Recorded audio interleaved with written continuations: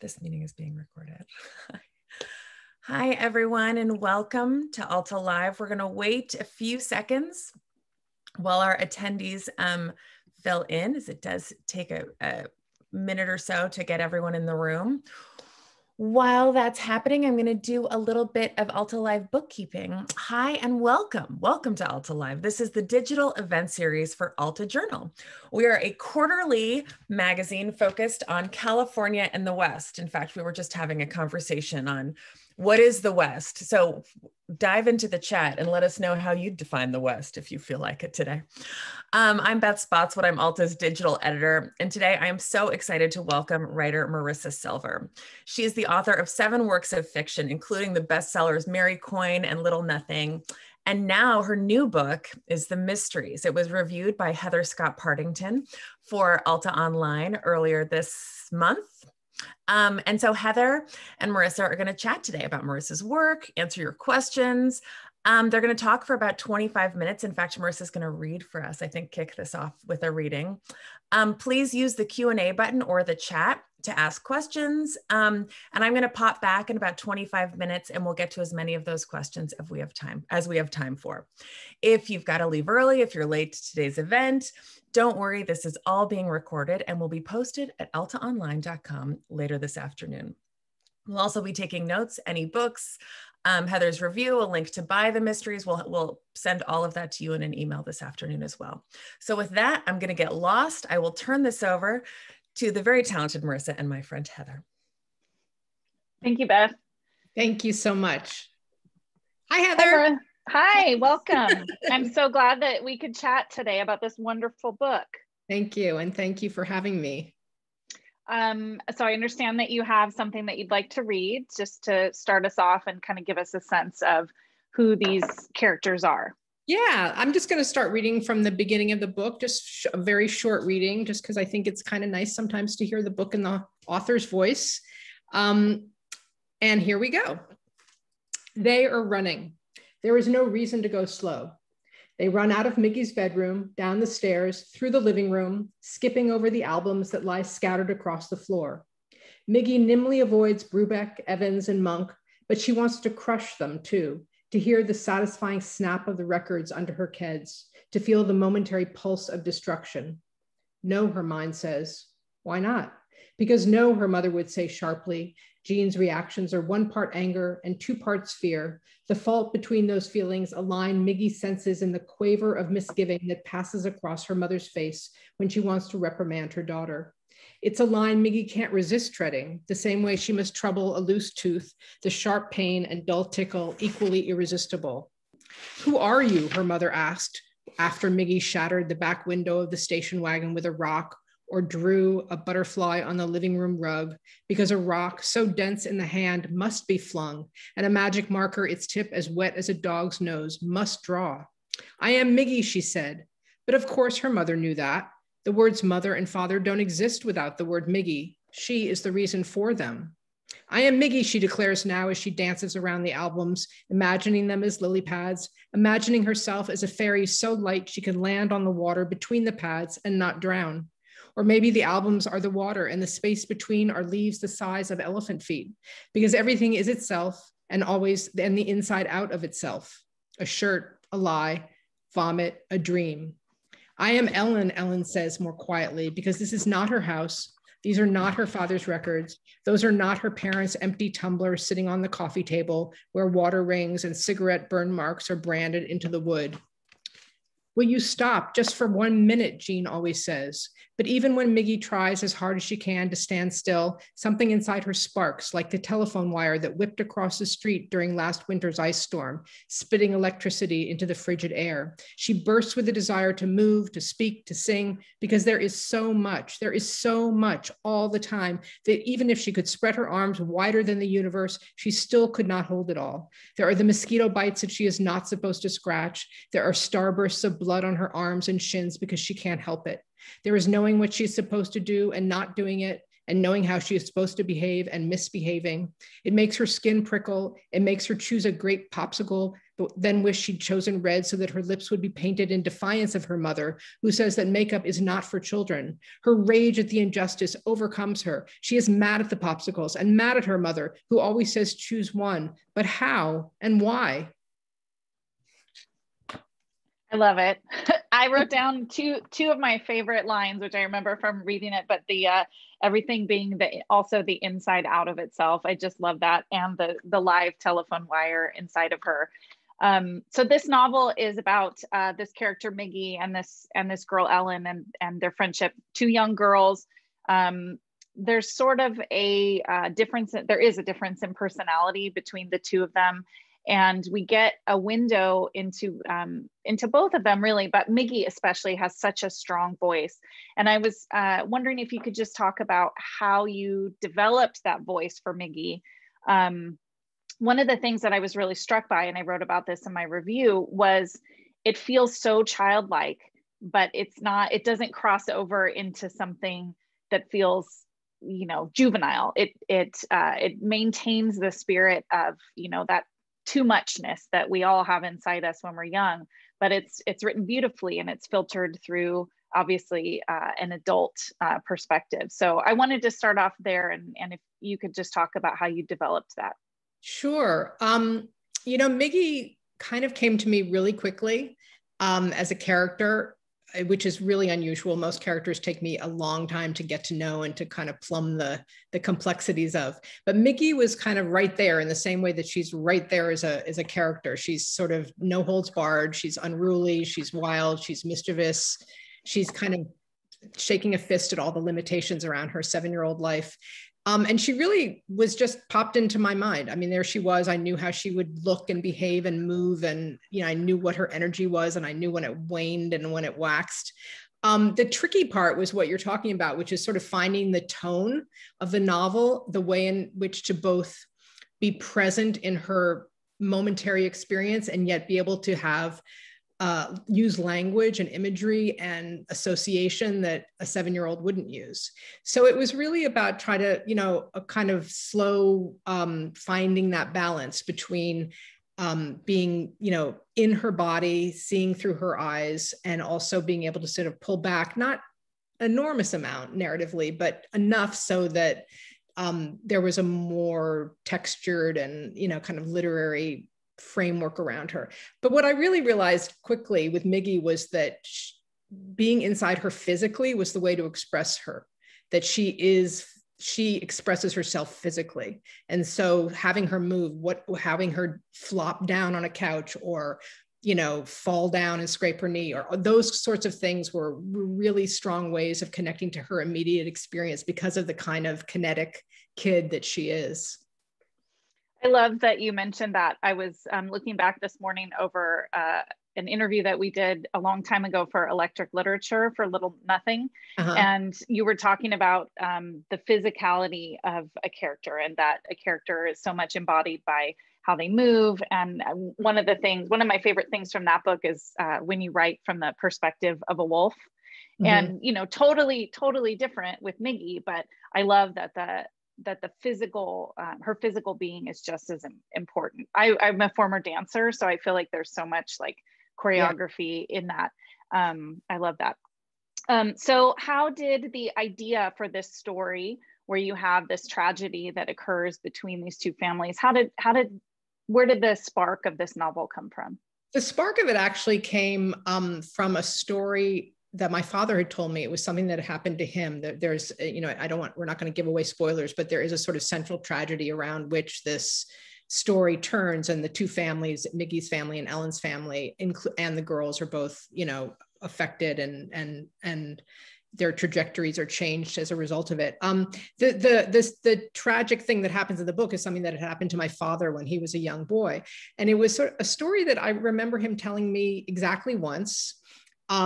And he never elaborated on it. He never told me how he felt or how he felt as a child when it happened, or how he felt as an adult thinking back on it. He never told me about the other people who were involved.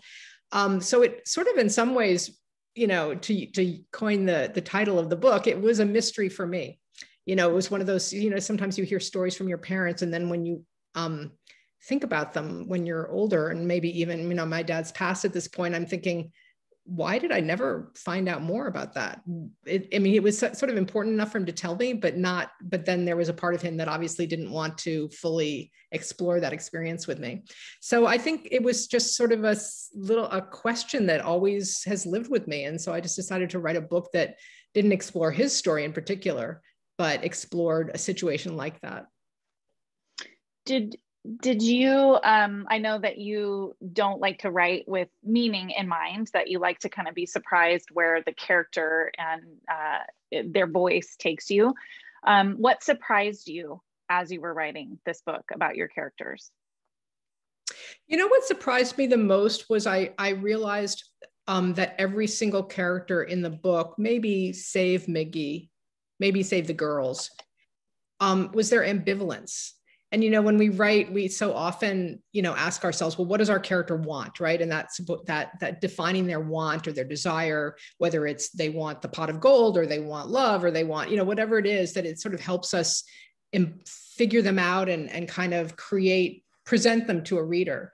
And every time I asked myself what the adults in this book wanted, I couldn't find a single answer. They sort of wanted something and its opposite at the same time. And so that was a surprise to me and also a challenge to me, because it's much harder to write ambivalence than it is to write clarity of purpose.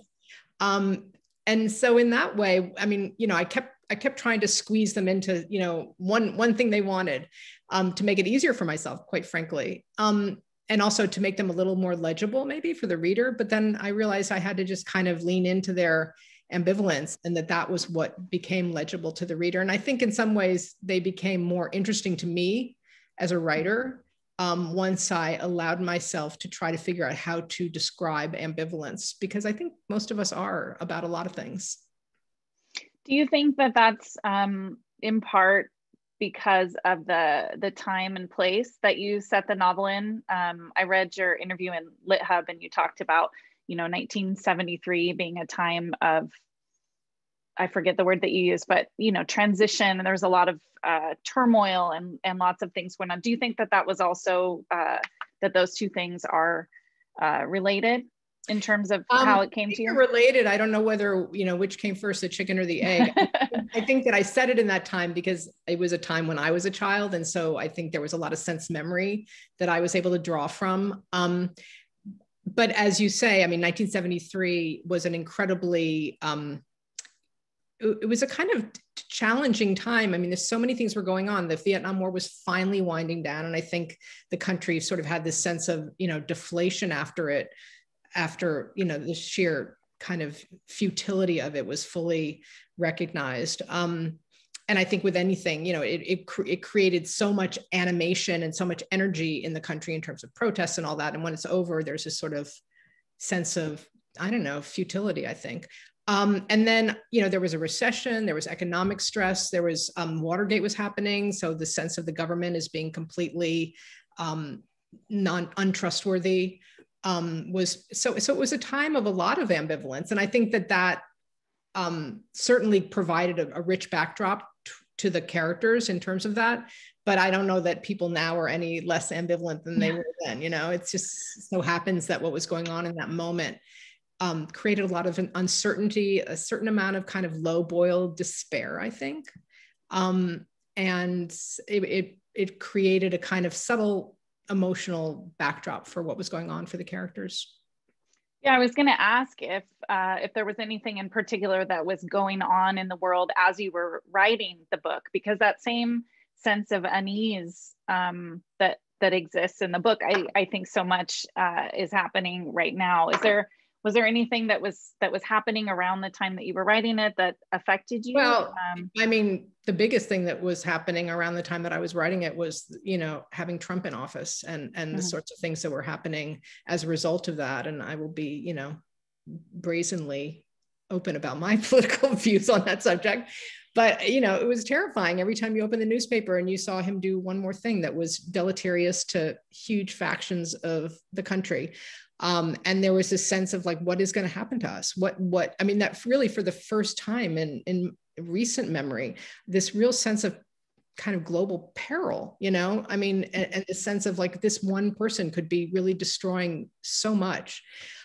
So that was happening. I mean, I finished the book before the pandemic. So although I was, you know, kind of doing all the editorial work during the pandemic, but yeah, I mean, in describing what it's 1973, I was just thinking about what we're all feeling right now, which is that, you know, as the pandemic in this country begins to get more under control, there's both elation and there's this kind of, you know, we were talking about it in the green room before this sort of exhaustion and uncertainty of like, what just happened and how do we go forward? So yeah, not dissimilar.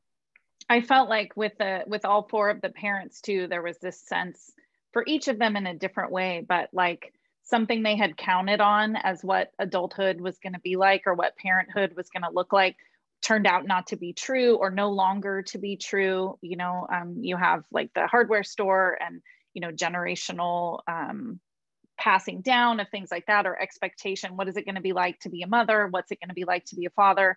And that everybody's kind of evaluating like, okay, what I assumed about the world isn't necessarily true, at the same time as these two young girls are kind of trying to interpret the world and trying to figure out what is true, what can they, you know, what's just fear and what's reality, and where do they exist kind of between those two things. Well, that's a gorgeous reading of this book, Heather. Thank you. But yes, I no mean, problem. The little girls are, you know, they're 7. And, you know, somebody once asked me why I chose 7. And I thought a lot about it. And I realized that 7 is sort of a time when you can both hold magical thinking in your mind at the same time that you're beginning to grasp some realities, and that you can hold them both at the same time. You can be absolutely 100% sure that a monster lives in the forest, as Miggy is, at the same time that you can begin to understand what war is, or what, you know, those coffins, flag draped coffins are, what's inside those coffins, which Miggy is exposed to. So yes, I mean, there's sort of, you know, I guess the mysteries of the title is all about that sense of, you know, there's endless things that are mysterious, and they don't actually get less mysterious the older that you get.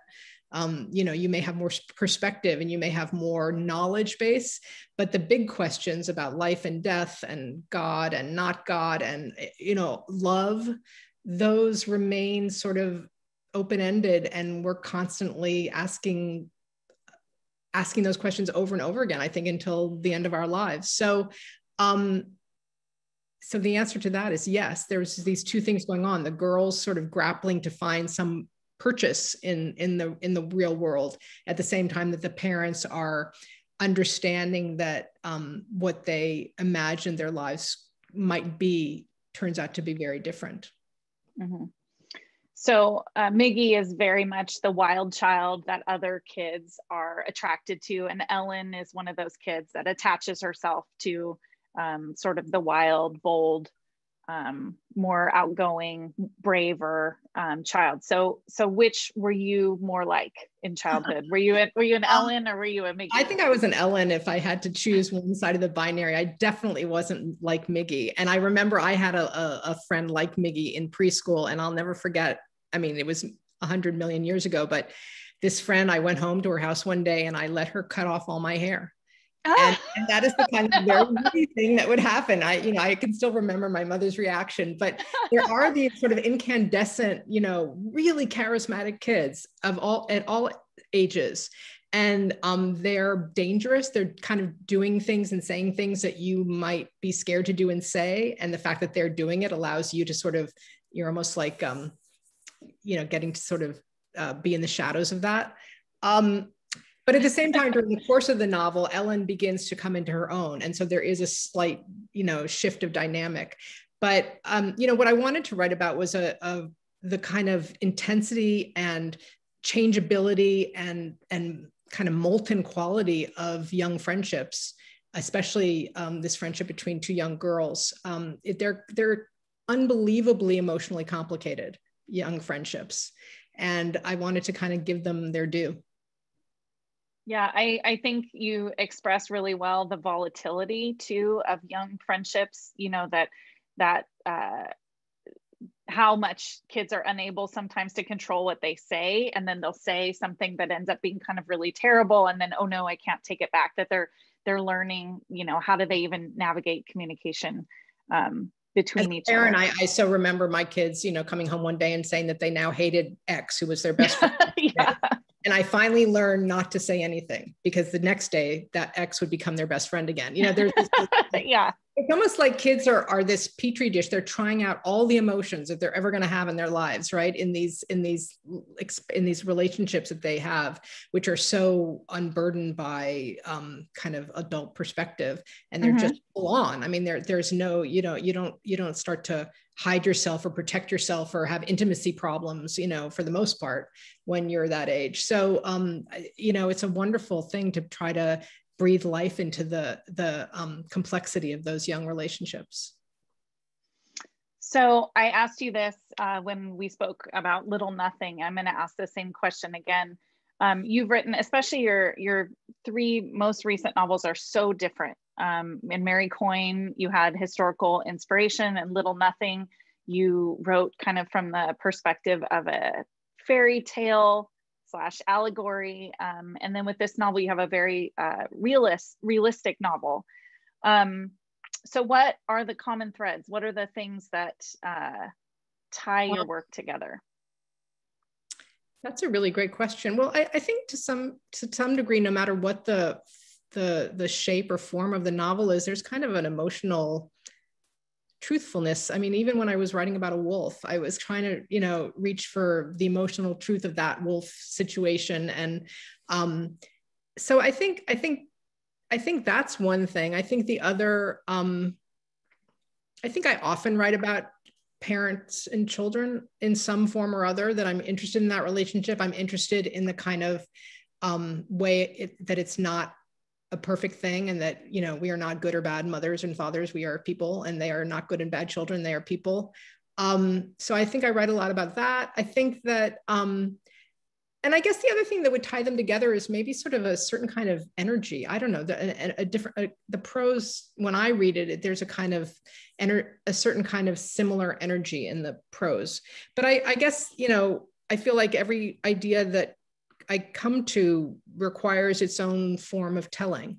And so I don't really think to myself, oh, I better write a novel like the last one because people liked it or people bought it. If I come up with an idea and it requires its own way of being told. I mean, it's probably not good for branding if one is but I think my interest is less in that than in kind of exploring kind of the range of my imaginative curiosity. I love that. I'm such a fan. When I was in 2017, I was doing a teacher training at the Library of Congress, and they were showing us, you know, all the exciting things they had in the collection. And they had the migrant mother photograph, you know, for the prints and photographs library, and those people were out. And I was like, oh my God, I've talked to Marisa Silver, who wrote, and they were like, we know, Mary Coyne, they must be hearing it all the time. So, you know, that's funny. Oh, well, that's kind of far nice and wide. Yeah, it was great. I thought I was going to be really telling them something, and they were like, yeah. So I feel like that's probably a good place to bring Beth back, and we can answer some of the questions from the chat. Thank you so much. Before Beth starts asking questions, I want to make sure that we give you a chance to let people know where they can find you online. Where can they keep up with all things Marisa Silver? All things Marisa Silver. marisasilver.com is my website. And I'm on Facebook. You can friend me on Facebook if you want. I'm on Instagram. But yeah, so all things literary, Marisa. I'm not the great, like, here's my entire life story. Great. But thank you for having me, and it's been great to talk to you. Wonderful. Thank you so much. Hey, Beth. Hi. That was really fun. I have a couple of questions. I know we're getting close to time, but Brett asks Marisa, who do you show your work to as you write? And how far along is your work when you first share it with that trusted reader? Well, my husband is my most trusted reader, and I show him work. I don't know, at all different times when I need a kind of atta girl, when I need an actual person to look at, does this part of the story work? So he sees a lot of it in very rough form. But in terms of other, like when my agent is actually a phenomenal reader, and but I tend to show him things when they're in a pretty finished state, because or as finished as I can make it. I tend to show people things when I feel like I can't get further. But when I feel like I can identify the problem, and if I just sit with it, I'll figure it out. I won't show the work. It's almost the point at which I have no more resources and I need other people to help me. Blaze asked, you mentioned the tragedy that was inspired by something that had happened to your father. What other parts of the book are loosely autobiographical, and how do you navigate the tension between actual truth and emotional truth? Well, that's a great question, and probably could be an article, a full hour of thought. Almost very little in my books are autobiographical. I mean, I definitely draw details. I mean, I had a dog named Susie. There's a dog named Susie in this book. They both gave birth in a similar way, but I tend not to use kind of big emotional autobiographical truths in my stories. So it's really more just, little Easter eggs from my family that they'll find. But and in terms, so in that way, I don't really negotiate it, because I haven't ever really said, okay, I'm going to write the story of my mother, or I'm going to write the story of I'm pretty much in my imagination. And even with Mary Coyne, and I know we're wrapping up quickly, but which was based on a true story. It wasn't really until I put away the photograph and put away the information about the real characters it was based on and let my imagination completely take over that the book really took flight. So I found that the truth part of it was a little bit of an emotional, imaginative, like, what's the word? A chokehold. So I kind of rely on my imagination more than anything else. Last question. Heather kind of touched on the differences in your work, that each of your books are so different from one another. What's next? Oh, well, I don't usually talk about what's next, just because I whenever I describe a story and I see the person's face, and if there's like a slight frown or a slight twitch in the eye, I think, oh no, it's a terrible idea. I've been working on something that is set in the world of music, and I guess that's as far as I'll go with it. And I don't know if it'll work out. I don't know if it'll end up being my next book. We're at pretty protean stage. Music. Well, all right. With that, before everyone leaves, I of course want to thank Marisa Silver and Heather Scott Partington for taking part in this, and for everyone who's joined us today. Next week, we're going to switch gears. In this current issue, we feature the Next West and have a number of trailblazers. Next Wednesday, June 16th at 12:30, we'll feature Stony McKelly Love of Stuzo Clothing. She does gender-free clothing design for celebrities, for everyone.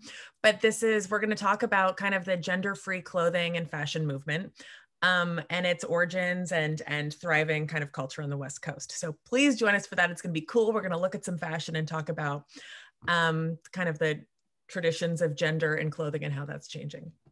So with that, again, this is recorded. It'll be up on altaonline.com today. Thank you, everyone. Congratulations on the book, Marisa. Thank you. And stay safe, everyone. Take care. Hi, everybody. Thanks for showing up.